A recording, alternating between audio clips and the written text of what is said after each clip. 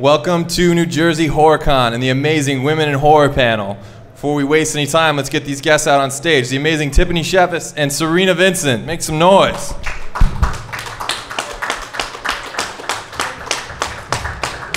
Thanks for coming. Yeah. You guys are the most beautiful crowd in the world, or at least the showboat. Yeah, or the world. Or the world, I think so. We'll go with worldwide.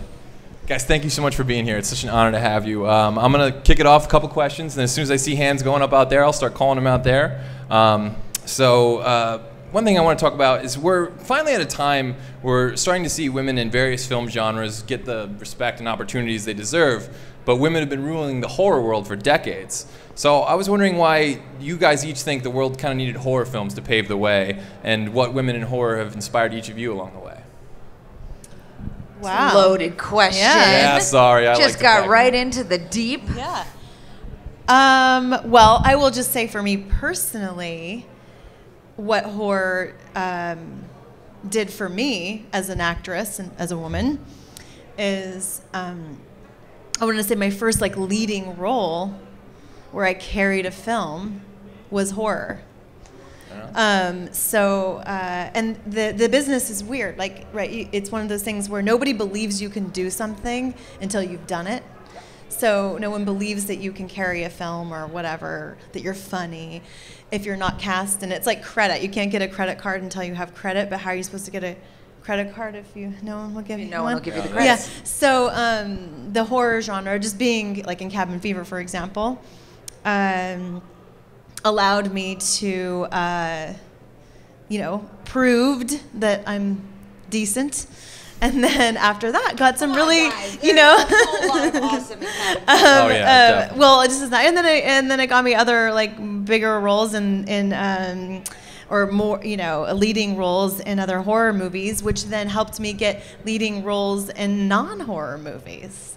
Anyway, so that's how it helped me personally. Awesome, very cool. Yeah. And I think it's the same thing though, but I mean and I don't know if it's, I used to always think it was just horror movie women or horror movie people that got kind of labeled and stuck in a box, but it's really not. It's actors in general. It's, I see it with friends of mine who have TV shows and they go, oh, well, we can't cast that person because they're the drama guy. And it's like, well, but no, I've seen them in funny stuff. It's like, no, they're the drama guy. And I've gotten it for years with, oh, but you're just a scream queen. It's like, well, just a scream queen, like, you know what? I made your bad movie funny. I made your bad movie sometimes scary. So it's hot. Like, you made your bad movie hot. Hot. Yeah. But it is difficult, that kind of, to do the crossover, like even within the genre, like let alone going from horror stuff to more mainstream stuff. But nowadays, because all of you guys are awesome, and I know some of you are like the OG horror fans, like horror is such a big thing now. Like I was actually cracking up at it the other day, like at Universal, and it was like, this is everywhere. Like it is such a mainstream thing now. And it wasn't like, I don't know, 15 years ago, I was attached and we were pitching a horror TV show and nobody wanted it. And now look at. Oh, we were the same. Yeah. We had Robert Englund. All of you know good old Robert. I had him attached to a show called Camp Scream with Comedy Central, and he was a crazy camp counselor, and we were going to bring on all these contestants. And they're like, there's just not enough horror fans. What? Oh my God, you got to go back out with that. Yeah, well, oh my God. If I get Robert attached, maybe. Comedy Central just moved down a rung for down me. a notch, couple of rungs, man. probably. But I mean, as far as the like heroines in horror films, I mean, we've always been there. They're always have been around, and think way back to like the badass babes of Hammer films. Like even if you were the siren, they were often still the ones driving the force. Jamie Lee. Oh yeah. Like there's so many awesome like female heroines in the genre, and which is why I think so many of you guys dig it. Like, yeah, it's kind of awesome sometimes to see the damsel in distress, but most of you really like the badass babe. Definitely. They're nodding, yes, you're nodding. So riffing on that, I was curious for each of you, what ingredients go into a great screen heroine in horror? Wow. I'm stumping you guys here. I have a kid in the audience, so my typical bad mouth. No, oh, you can't hear me. All right, good. I don't know if it was that. First of all, yes. I mean, at least for me, in my day of making lots and lots of straight to VHS crap when we still had Blockbuster videos, was an awesome scream, some boobs, and honestly, like the ability to bring some levity to a weird moment in a horror film is what like all the kind of scream queen stuff that I always like grew up watching. And you said it earlier, but there is maybe there isn't a level of comedy in all horror, but in a lot of them there is, and that's like a. I feel like as an actor, you need to be able to walk that line of sexy, funny, scared, frightened, all of those things. Yeah. It's like the quadruple threat of horror. Right. Yeah. Pretend, be able to act with a piece of tape that's supposed to be a monster. Yeah.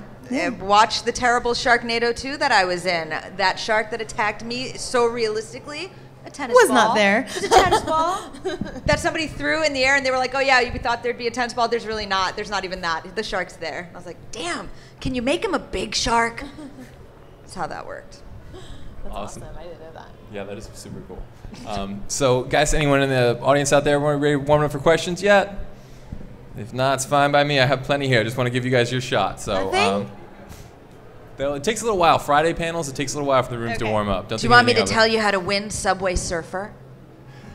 No. I think she's really... I'm glad she didn't say yes, because maybe Cerina knows. I've never heard of it in my life, yeah. Hey, you in the back, Is that a video? You've got a question. Okay. Actually, I have another one. Stand up. I think he might be a little shy right now. He's not do shy. it, yeah. But you didn't ask Cerina Vincent all the questions you have. I did ask Cerina questions. You did? That's okay. I can go for another one.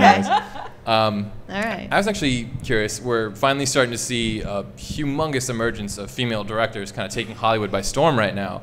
And I was curious which women behind the lens that you each admire in horror or just in film in general. Wow. You're stumping me. I didn't know I had to come stumping. prepared Yeah. for Yeah, this. no, We didn't yeah, even know we this had a is panel. I did research. Study. Wow. I have not yet had the pleasure to be hired by too many female horror directors. I've had a few. Debbie Rochon, horror actress. A lot of you guys know her. I was in her directorial debut called Model Hunger. Super weird movie starring Lynn Lowry from The Crazies, who's awesome. So seeing a lot of the women that like I've worked with like throughout the years now actually kind of going behind the camera is really, really exciting. I know Danielle Harris is doing a lot of stuff. I don't know, maybe I'll direct something. Yeah. Do it. Yeah. Do it. That's actually... Be a one-man Cerina Vincent special. So you have to be funny, scared, shocked, all of those things. Yes, all yeah. those things. Yeah. Very cool. Well, that actually brings me And to look good in a tank top. Yes. Yeah. Yes, necessity and screen. Yeah. Well, actually, you already answered this, I guess, but Cerina, would you ever consider directing in the future? Yeah, I think I would. It's not, well, I wrote a book series 10 years ago now, which is totally crazy that time flew. What's it called? They're girlfriend to girlfriend advice books. It has nothing to do with horror, but it's advice you'd give your best friend. So, and we redefined the term hot chick to be not about looking hot, but about an inner confidence and a beauty, and it was like a sisterhood. We created like a sisterhood. So there was how to eat like a hot chick, how to love like a hot chick, and live like a hot chick. So like writing has been my second sort of passion, and so more so than thinking about directing, I'm thinking of like. And then I've been working on a Disney show. I've been thinking about I really need to get back into all of these films and books I have in my head. I need to get them out of my brain and into my computer. Awesome. Fans are waiting. Do that, guys. Buy it for your girlfriend, mom's Yeah, you can get them on friend. Amazon. Yeah. Tomorrow. Do it. I co-wrote with my best friend, Jody Lipper. Yeah. Is anybody warming up yet? Just a little bit? All right, I can keep going. There's a question right here. Oh, we have one. Oh, awesome. I just wanted to know, out of all the movies and stuff like that that you have seen or either been in or whatever, who is your biggest, more or less, fan? Who do you idolize? Who are we a fan of who we've worked with? Either worked with Or just watch. seen. For me, I had the honor and pleasure of doing a short film called Darkened Room, directed and written by David Lynch. And so it was so cool. And I was like younger, and I wish I could redo that now and be able to articulate how much it meant to me to work with him. Sure, yeah. You know, I don't know that I did that then, but it was amazing. It was an extraordinary experience I'll never forget. So I am a huge David Lynch fan, and that was really cool. That's huge, and I didn't know that, and that's awesome. And can we see Nugget? the short? Yeah, it's somewhere? called Darkened Room. He released them on DVD, like on a compilation. He did there's 10 or 12 of his shorts Wow. on something. Yeah, or you can probably, yeah. The closest I've got to David Lynch was I did a little movie, which oddly enough, it was me and Ed Furlong. It was called Dark Real. And the director is a guy named Josh Eisenstadt. Josh Eisenstadt is the legit #1 David Lynch fan. So much he started the David Lynch Film Festival, which is somewhere, and I guess a lot of people go to it, and it's huge. And at his wedding, my husband and I were guests at it, and all of our table was people from Twin Peaks. Stop it. Super weird to be like, holy shit. I'm looking at my husband like, that's the fucking log lady. That's amazing. So that I as well, big David Lynch fan, and that was a very weird, surreal night. Like my husband and I just the whole night this is so strange. And they played weird David Lynch music to dance to, so we were all in the red room. It's very bizarre. Fun. That must have been so cool. Very cool. I don't know why it is. I always forget that David Lynch even did Twin Peaks because it seems so strange that he would do TV. You know what I mean? Did you see You the did it latest? again? I didn't see the new episodes. It's crazy. I have to get cable back Yeah. for that. Yeah. No. That's amazing. It's not on Yo, cable? yeah. Yeah, it's cable. Yeah. Yeah, you do. No, you don't. do. Oh, wait. Yeah, you do. So. I was like, no, I'll just give you my password. No, yeah, you have to get cable. Okay. Well, we'll talk later. So, I wanted to talk a little bit about what you guys each want to see kind of in the future for women in horror, and how you'd like to see kind of the roles evolve or the genre, or things that you maybe haven't seen, women do in horror films yet that you'd like to see them do more of. I mean, I feel like we're pretty close to there. I mean, there's a lot of really, really cool movies coming out, a lot of great female parts, a lot of cool parts for cool kids, Hereditary. I mean, A Quiet Place wasn't really. I mean, the mom had she had a badass part in A Quiet Place. I didn't see it. Oh, it's scary. I agree with you that I feel like we're doing it, and Sure. I love I'm a huge Stranger Things fan. I love that Millie Bobby Brown. Yeah, and I love that 80s sci-fi horror is mainstream, and we're watching it on television. I agree. I think that we're doing it, and I feel like in horror there really aren't any limits, and there never really has been, and so that will just continue. And I don't have a problem with the how should I say? I don't know. I can't to articulate what I'm thinking. Let me say it this way. I was just at Disneyland, and they redid Pirates of the Caribbean to where there's not the line of prostitutes. I don't know if you've ever been on that ride, but there's the line of, and there's the pirates bedding, and one guy says, I want the redhead. And they changed all of that to make it more appropriate.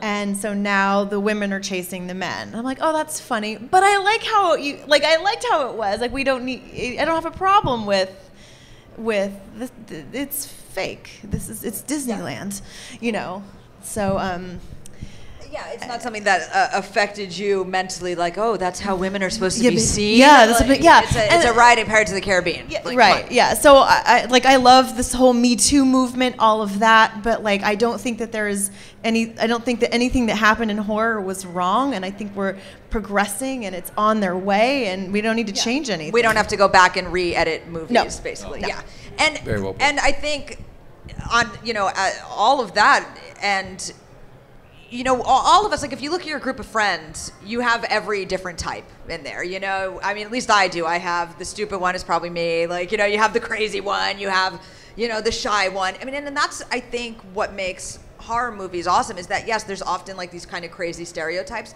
but more than not, they're pretty true to life. I never thought about that. That's the awesome. wild, So crazy true. one, Yeah. the shy, the Yep. jock, the geek, Yep. the town slut. The slutty one, yeah. I had like the town slut. It's town very slut. old timey Yeah. of me, like that harlot. But I mean, and that's why I think we all like. I mean, these kind of movies are very much John Hughes, with some blood thrown in. Like we all can find somebody to associate with. You just or helped me root figure for. out why I love horror, that's for sure. John Yeah. Hughes with blood and gore. I'm like, yeah, that sounds right. like a perfect Yes. Friday night to me. Awesome. So another one I wanted to ask, how important is it to each of you guys to maintain your accessibility to the fans by like doing conventions and stuff like that? Do you feel like that's kind of your way of giving back, help keeping the horror world alive and well and stuff?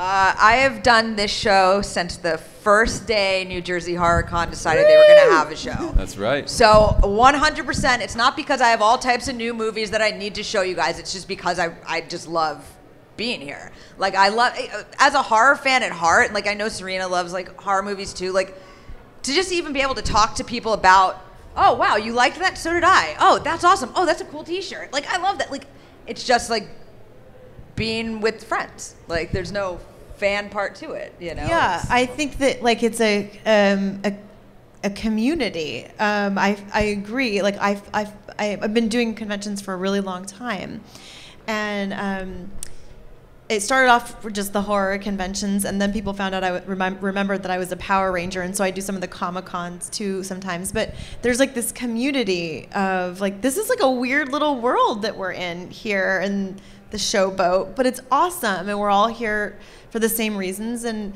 we do this like it's a gift to be able to see that something that we worked hard on is appreciated, and it's a gift. I'm grateful to be here. It's kind of the most amazing thing in the world when you've made a movie and you busted your butt on it, but at the end of the day, I'm like, well, my job's not that hard. Like a lot of you guys have hard jobs, my job's pretty easy. But to see that something that we made and then I see somebody has a tattoo of it on their body or wearing the t-shirt on their back or spent money on the merch for the pop figure or whatever it is, it's like, holy crap, like that's cool. That's cool. Yeah. That's cool. It So connects that us makes all. my daydream of being a banker kind of wash away. Oh, man. Anybody warming up, guys? Anyone out there? Oh yeah. We do have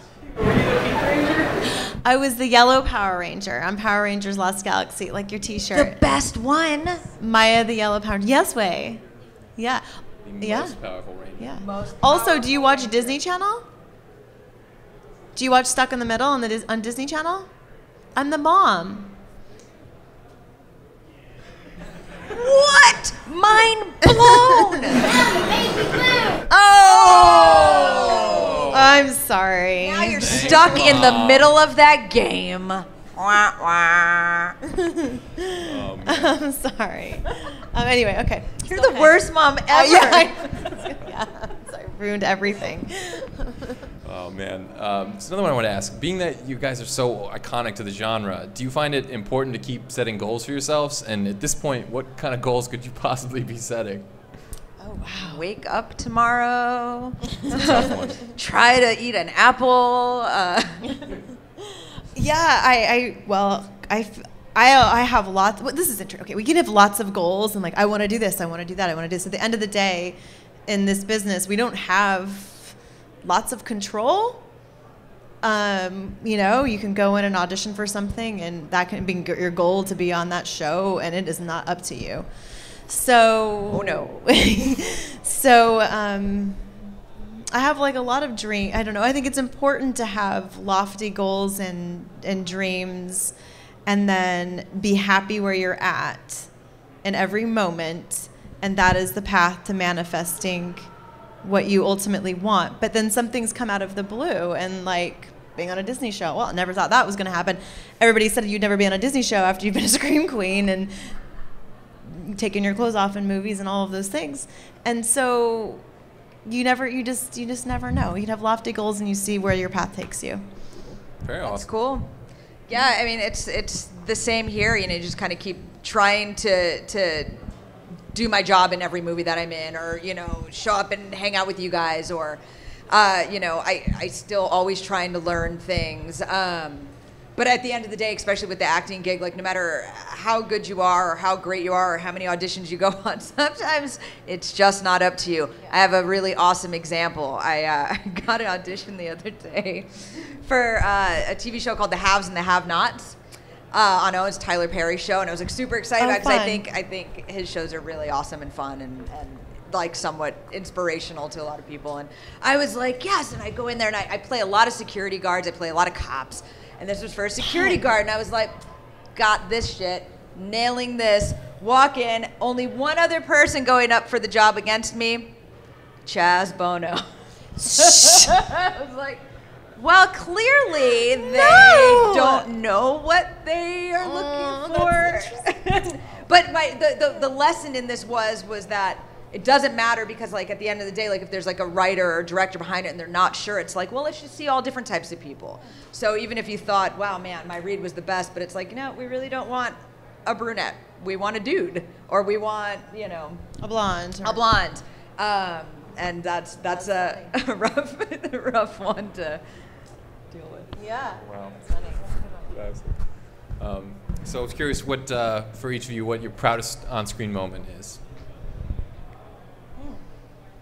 I am the king of the stump today. Yeah. Really Again, we didn't even know we had a panel. Okay, I like do prepare apologize. for one. No, I'm Sorry just joking. I've got one. So I did a movie a couple years ago. Some of you that actually like my stuff have seen it. It was called originally called The Prometheus Project, and they retitled it The Frankenstein Syndrome. Thanks. Love that. And it was where I play a molecular biologist, and we develop we're doing illegal stem cell research, and we develop a serum that brings the dead back to life. Run, run, run. It's, you know, has repercussions, right? So like a modern telling of Frankenstein, but the director initially didn't want to use a Scream Queen. And I was like, bitch, you are gonna use me. So I went, I met with him, it was like a whole deal. I went on and on about how this is a very weird kind of thing. Some of you that know me know this about me. I retain medical knowledge like with a weird sixth sense. And so I was like, look, I will spew out this like I know it, like I've been to med school. That is not easy. Yada, yada, yada. He gave me the part reluctantly. We ended up winning a ton of awards by it, and it played on HBO and Showtime for a long time. But being able to kind of master that knowledge of something that I really am somewhat passionate about, and do what, like you were saying, it's like kind of the, oh, you'll never be on a Disney show. It's like, oh yeah, you'll never play this part that generally is for like, you know, a more mainstream heroine kind of actress. Like, I was pretty proud of that. That's awesome, yeah. Nice. Yeah. And then I married the director later. Oh, wow. It was so like divine. Yeah, we hated each other on set too, and then we married each other. That's amazing. Wow. That's amazing. Very Guy cool. who didn't want to use me. Yeah. No, he did all along. Yeah, he doesn't know how he wanted to. All the songs. Want to use me a different way. Yeah, he want to use it otherwise. Yeah. Similarly, I don't know. I always feel like my proudest moment is like the thing I'm doing now. You know, but. Smart. But this was not a horror movie. It was a romantic comedy called Everybody Wants to Be Italian, and I am Italian. And I got the script, and I thought, oh my God, I have to be in this movie. Like, I have to book this job, and so I did. But like that doesn't, you know, you have these feelings a lot as an actor, and they don't happen. So that was like one of my proudest. Like, wow, I really did that. Yeah, that's awesome. It's cute. Very cool. So Now you guys have 2 movies to watch tonight. Yeah. That's right. Frankenstein Syndrome and Who Wants to Be Italian. Got it? Steve? Steve? Steve. Steve? Steve, present. Thank you. I got a question. Oh, what's up? Yeah. What would be fun on the DVRs? Right now, shameless plug, Mayans MC on FX, Tuesday nights, 10 Are you o'clock. on Mayans? No, my husband writes it. Oh, It's he pretty does? Awesome. Oh, that's so, amazing. if we get a second season, maybe. Oh, good. But yeah, so Mayans MC, watch that. That's on our DVR. Probably some Sharknadoes because Because you should, yeah. I was in one of them, but I think we still have those on there from, I don't know, something. They're all gold, by the So way. we just finished watching The Ozarks. Oh my God, have you seen it? Loved it. You have It's to watch awesome. season 1 and season 2. You have to. It's so good. Barry, have you seen that? Oh, yes, we're watching Barry. Oh, so good. Yes, yeah. Barry is weird. That is Yeah. a weird show, and at the first 2 episodes, I was like, I'm not sure, and now we are. It's into especially exciting just as being an actor Yes. too. I feel like, yeah. Yeah. It's, if you don't know anything about it, it's a guy who's basically like a killer, who then becomes an actor, and that's all I'm Yeah. gonna tell you. Yeah, watch it. Watch it. We watched Mandy the other night. Has anyone seen Mandy? No. Nick Cage movie. Right? Do you guys know? No Yeah, one knows what I'm no. talking about? It's Nope. vaguely ringing a bell. A little Super weird. Weirdest movie I've ever seen in my entire life. Wow. Like, I really mean just watch it because you'll be like, what the fuck did I just watch? Okay. Mandy. I think I check that out. So actually I had a question for Tiffany. Being that we're in New Jersey, I want to talk a little bit about your work with Troma, if that's okay. Obviously, Troma means a lot to horror fans, but now it's interesting. Troma's kind of getting an added level of respect, for being, indie film pioneers. And I was curious, how much did you learn working for Troma, and how satisfying is it to see people still hold it in such high regard? Well, I mean, it's weird because I think it's like any cult thing. It takes many years before it gets like the status and recognition it deserves, right? Yeah. And Troma certainly deserves it. They've been around, forever. Longest running independent film company around, period. One of the biggest libraries, I think, of any film company around, thousands and thousands of movies. Yeah. But for me, just getting my start in Romeo and Juliet, being so young, auditioning to be an extra in a movie and getting like an actual part, just beyond my wildest dreams of a weird career start, from being just like a horror fan to kind of being immersed in that world. But what you learn from them is, because it really is like a one-stop shop film school, is the minute you do a job for them, then they're like, it's like kind of like old studio days where it's like, you did a picture with us, now we're gonna take you on the road. It was the same thing, but with Lloyd, it was like, now we're gonna go to Cannes, and then we're gonna go to the Fangoria convention, now we're gonna go here, and it was like, promote. And you had to learn instantly, not that I was ever shy, but like, You just got thrown into the promotion yeah, to fire. like stand up and like just kind of talk, and it got me to stint jobs hosting on the E Channel. I hosted for Playboy after that because of Lloyd being no.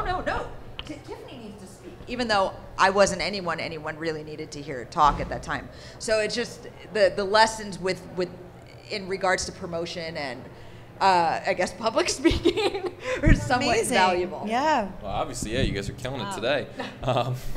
That's amazing. I didn't. That's. It's funny. Just riffing on that. Romeo and Juliet is, I think, the only movie that I can absolutely remember seeing the trailer for the first time. It's like how amazing that movie was. I was like, wow. Really cool. I mean, any of you here haven't seen it, it was James Gunn's first movie, went on to Guardians of the Galaxy. It was my first movie. A lot of people who went on to do really cool big stuff started on this film, and it was basically batshit crazy Shakespeare. So Romeo and Juliet on some massive drugs, like punk rock version. Hell yeah. It's very, Oh, very you haven't cool. seen it? Oh, No, you I gotta haven't see seen yeah, it. I just well, went to them. So It actually, they had a like exhibit at the Museum of Modern Art. Like, it's really like held in fairly high regard as Very, far as very like high weird regard. cinema. It played Gotta in New York see City it. for 2 years straight. Wow. It's a- That's weird. Yeah. So Timeless very classic. cool to be a part of that, and like is still to this day one of the things that I get asked to sign the most of. Probably Sure. because there's so much Troma merchandise out there. But And just because people love it, Wow. So speaking of classics and franchises and stuff, Cerina, despite being a newer franchise, Cabin Fever was already remade in 2016.